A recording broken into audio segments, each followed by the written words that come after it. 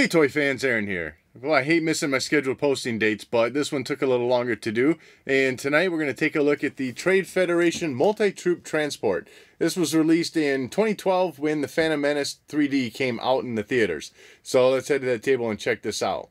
Can you even see the box? It's a little too big. I can't fit it all in. Quick look at the box. Nice image of Darth Maul in the top right side. Got a great look at the vehicle. Kind of a mix of real world look with what the toy actually is, because the rack that comes out of the front is not how it looked like in the movie, but they still gave some battle damage and scarring to the vehicle that you're seeing, which, as you will see, is not actually on the toy. Otherwise, though, it's just a great scene in general with Naboo in the background. Left side does show off that motorized troop deployment rack. And, of course, the big notation that it includes 20 Battle Droid figures, and you got a photo off to the side, and through the window you see the included Obi-Wan Kenobi figure, along with a handful of the Battle Droids. Sides of the packaging just shows off the vehicle a little bit, along with a couple Battle Droids. The top side and bottom of the packaging looks similar to the front, with a nice scene of Naboo in the background, various troop transports being shown, and some Battle Droids. On the back side, you got your larger image of the toy that you're actually getting, with some Battle Droids, or probably all of the Battle Droids, being shown off in the photo, along with various vehicle features being shown off.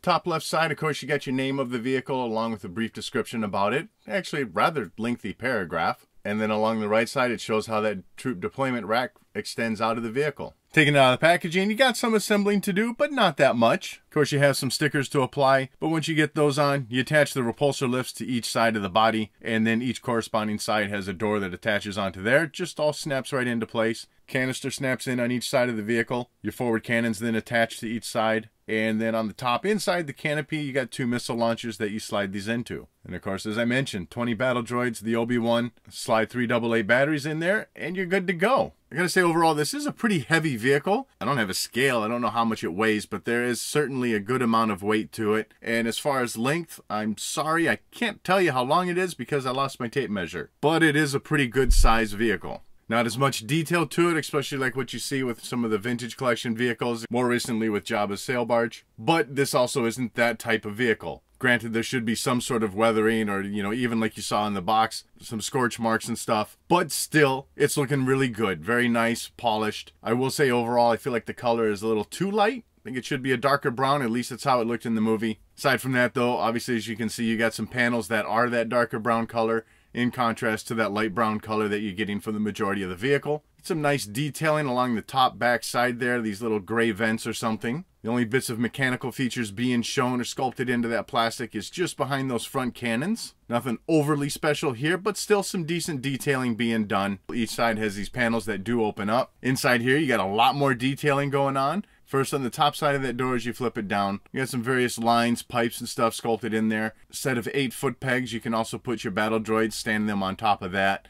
And then within that compartment, lots of detailing here for various engine components and such. You do have a weapons rack that you can slide 5 of those blasters into. Holds them pretty well into place. Otherwise, you got some console detailing. Inside that other panel, things are looking exactly the same, except for the detailing of the stickers. Each side of the vehicle also has these black lines. Those are just little bits of indents in there. There's a ladder for Battle Droids to walk up. You get 2 sets of handles placed towards the upper part of those steps, or we'll call them steps. But Battle Droids do hold onto those handles pretty well. Along the front, you got 2 little cannons that just articulate up and down. No side-to-side movement, nothing shoots out on those. Pretty basic detailing there. On the back of the vehicle, you got a little bit more detailing being shown off here. This is also where the speaker is kept for playing back those sound effects of the various features that are going to be used when you open and close that deployment rack. On the top of the vehicle, you got a little bit more detailing happening here with some vents, maybe some various engine parts or something. Nothing overly done, though. You also have a set of 6 foot pegs that you can stand your Battle Droids up on the top. This top part also opens up, allowing you to place some Battle Droids in here for some fun playtime. Nothing overly exciting happening in here, but you got a lot of detailing, basically just a lot of console worker positions. Handful of stickers that you place in there yourself. The canopy up top does flip open and gives you 3 driver seats. And also on the back side of this canopy, you can slide out those cannons and also slide a Battle Droid in there, kind of give him a command post. Once you got your droid in there, you can see he's got a little slot in there where his head can kind of poke through, so that's pretty cool. Otherwise, though, detailing in here is relatively basic. Those cannons within the canopy, there's a little button on the top that can shoot the missiles out that are included. So that works well. It shoots out at a pretty good little pace there. Each driver's compartment, though, has some pretty decent detailing going on for the console area. But aside from those stickers, you're not getting any other coloring in there or no other special painting or anything. The battle droids have no problem sitting into the compartment. You get 4 pilot battle droids that have the backpack sculpted onto them. A little bit more articulation, not much, but you do get more. And of course, those legs are separately sculpted. So they're the ones that are going to sit up here. Also on the top is where you're going to find your buttons to operate that deployment rack. One to extend, the other to retract. On that center button, if you do a quick push, here's what you're going to hear. Blast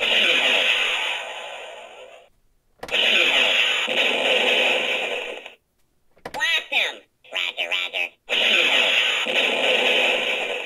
If you do a longer push, here's the sounds you're going to get, and there's 3 different sets of those.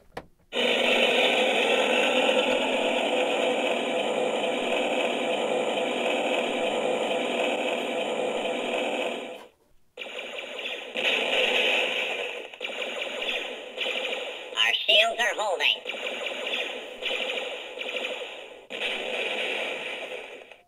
Onto this button now to extend that deployment rack. Obviously, when I push this, you're going to hear a bunch of sounds to go along with that. So let's watch and take a listen to those.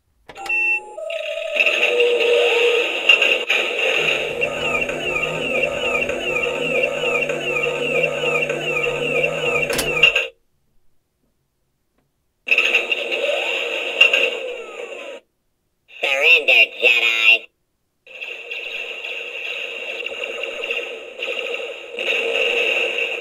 Split up my squad and spread out. Roger, roger. Not quite like you saw in the movie. This is where things are a little bit different. But for playability features, I think this works very well. It's great that it holds 16 battle droids and that you also get the 16 battle droids. I'll show them off later, but this set of 16 does have a little footstand molded to the bottom of the feet, and that works in favor here because it holds them well into place. Detailing for that deployment rack looks pretty good. Pretty nice light blue color, but otherwise, as I've been saying for the rest of the vehicle, you're not getting any other weathering or any other paint application to it. It is a pretty basic looking vehicle in that regards. If you wanted, you can continue to manually lift up the droids and then push the center button here on the front of this deployment rack. Surrender, Jedi. And that'll fold out the droids once again. When you're ready to have the droids go back into the vehicle, push the button on the top of the vehicle to retract that deployment rack.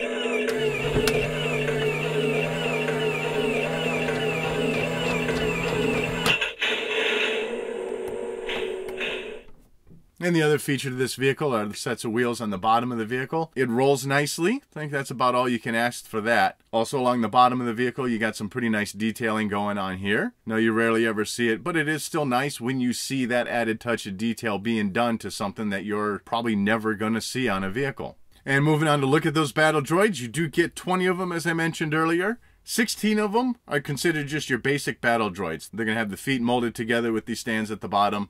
And then the other 4 figures that you get are considered your pilots. They've got the backpacks molded onto the center of the body. The feet do move independent of each other. So real quick on the turntable, looking at that basic battle droid. Sculpting to it's looking really good. Looks, well, I mean, it looks like a battle droid. Pretty basic detailing, but you're getting what you expect to see. The head sculpting's looking good. Will say though that these heads just don't stay on well at all. They continually pop off with the slightest movement. The black painting for the eyes are looking pretty good. Through the center of the chest, you got a pretty good sculpt going on there. You know, these are just pretty thin, flimsy little things. Even with the single-carded battle droids, there was never all that much to them. And, you know, all of mine have kind of just slumped over in time because the plastic can't support the weight. But through the arms, you're getting some pretty decent detailing in there for the mechanical bits of the droid. Along the backside, you do have a little indent in there. I'll show that off later, but you can store the blaster onto his back. Otherwise, down through the legs, you know, I mean, like I said, battle droid,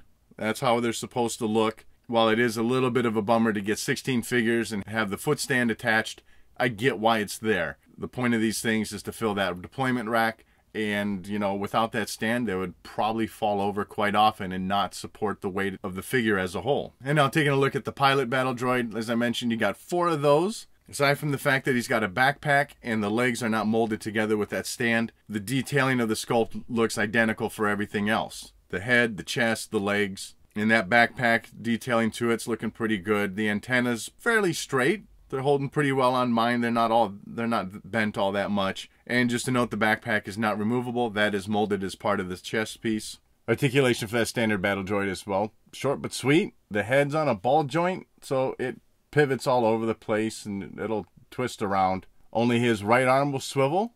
This left arm is sculpted down to the thigh. No articulation movement there. As for the pilot droids, though, you do still... Whoop, pop that right off. But your head's on a ball joint, so that'll spin around.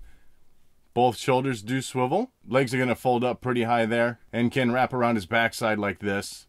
As for accessories, well, you get 20 blasters. Sculpting to him looks pretty appropriate for battle droid blasters. Looks just like it should. Pretty nice detailing in there for the blaster also. No special weathering or anything. And it fits pretty good in the right hand of all the battle droids. For the 16 battle droids that you get, that little notch that I mentioned earlier, you can slide that right into his back and keep these in place. As for the pilot ones, though, nowhere to put those blasters, just going to have to keep them in their hand or set them off to the side. And moving on to the included Obi-Wan Kenobi figure. This is just a reissue of the figure that came out in the Saga Collection back in 2006. Difference here, still getting the lightsaber, still getting that soft, good braid in the hair, but you're not getting the cloak, and you're also not getting his little communicator. Aside from that, there's not too much difference between the two figures. Eyes are a little bit more blue, a little bit bigger in that original 2006 release. Flesh tones look like they're maybe just a little bit different, and it could just be a little bit of a factory variance, but the painting on the belt seems to be a little bit different also. Maybe just a shade difference in the boots. Not going to hit a full detailed review on this figure since, well, I'll eventually get to that single carded release. As for the articulation, the head's going to swivel pretty tight, but it does get around. Both the arms are going to do a full 360 swivel, and your elbows, you just have swivel articulation there for both of them. It's got a full 360 at the waist. The legs actually do have a pretty good bend on it. Plastic's obviously a little bit stiff, but you're still getting about a 45-degree angle there, and they still go back just a little bit. And then what you do get with this Obi-Wan Kenobi figure is his lightsaber. Once again, that looks like the original 2006 lightsaber. Pretty good sculpt to it. Certainly looks like Obi-Wan's lightsaber. The blue of the blade is looking like a pretty nice, vibrant blue color. And it does hold pretty well in his left hand. So overall for me, the point of this release is that vehicle. And I gotta say, I'm really liking it. It retailed for 130, 140 bucks, I think. And that was back in 2012. And to get a total of 21 figures with it was all in all a pretty good value. Granted, 16 of those figures only have 2 points of articulation, but the point of it was to fill up that deployment rack. And with that, you're still getting a very nice electronic motorized vehicle. And quite sizable at that. Certainly it's great to get a key vehicle from a movie, but for them to give it so much playable features such as that deployment rack, the canopy up top, the two sides that flip open, I think all in all, this is a pretty good vehicle, and certainly one still worth adding to your collection. And that wraps up this look at the multi-troop transport. I'd love to know what your thoughts are on this vehicle in the comments section below. And as always, thank you for watching.